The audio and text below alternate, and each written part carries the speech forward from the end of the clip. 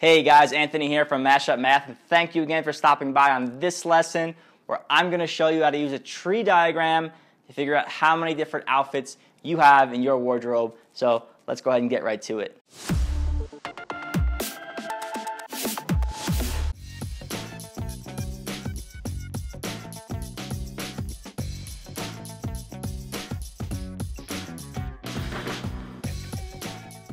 Welcome back everyone, and thanks for joining us on this lesson where we are going to explore how we can use tree diagrams to find possible outcomes. So let's start off with a really easy question. How many possible outcomes are there to flipping a coin? Well, we should know that we only have two possible outcomes. We can either get heads or we can get tails.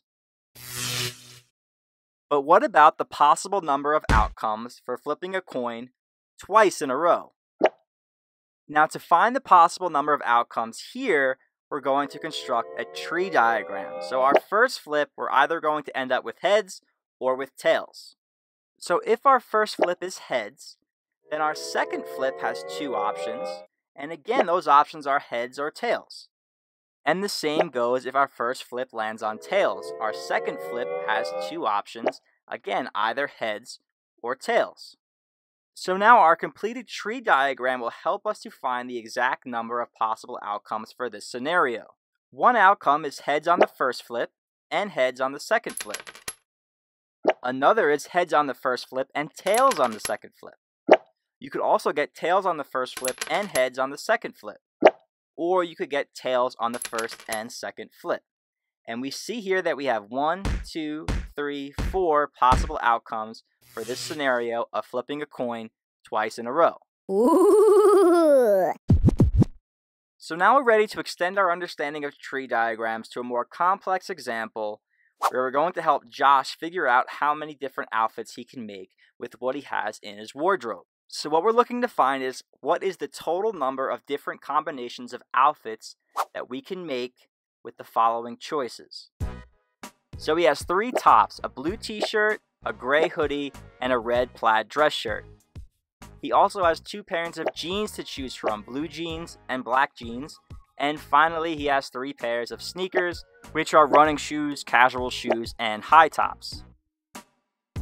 So now with these options in mind, we're ready to construct a tree diagram to explore how many different combinations exist for his outfit. So let's start off with tops first. He has 3 choices. So we have 3 branches, and one is the blue t-shirt, one is the gray hoodie, and one is the red plaid dress shirt. Now for each top, there are 2 options for jeans.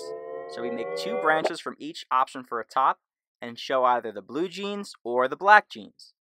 And finally, each pair of jeans has 3 options for sneakers. So I draw 3 branches from each pair and include each option of sneaker. So now we have completed our tree diagram, and now we can use it to figure out the total number of possible combinations. Now, for example, one of these outfit combinations is the blue t-shirt with black jeans and casual sneaker. Another possible outfit combination would be the red plaid shirt with black jeans and the high top sneaker.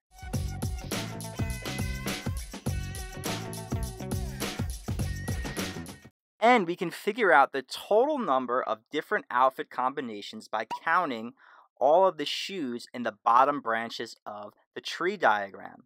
And if we count all of these shoes, we should get a total of 18 different outfit combinations. Now here's a little shortcut for finding this total number without actually constructing a tree diagram. Notice if we take 3, the total number of tops, 2, the total number of jean choices, and 3, the total number of sneakers, and multiply those 3 values together, 3 times 2 times 3, okay? We know that 3 times 2 is just 6, and 6 times 3 is equal to 18, which was the total number of outfit combinations that we found by using the tree diagram. So just be aware of how to construct the tree diagram to represent scenarios like this, and also be aware of the fact that you can multiply the number of choices together, and that product will represent the total number of combinations for whatever it is you're looking at. So in this scenario, Josh had 18 outfit combination choices, and it looks like he went with the red plaid shirt with black jeans and high tops. Not bad, looking good. We'll see you guys next time. Peace. Thanks again, guys. I'm glad that you like our video lessons. If you don't know, we have an awesome, really awesome Instagram page at Mashup Math. That's the first thing we ever started with. So we have some really cool sports math posts. We do daily math tips, all kinds of study tips, tips for parents, tips for teachers. You're really gonna like it. Very artistic, very colorful, very vibrant, very cool. Check it out. See you next time.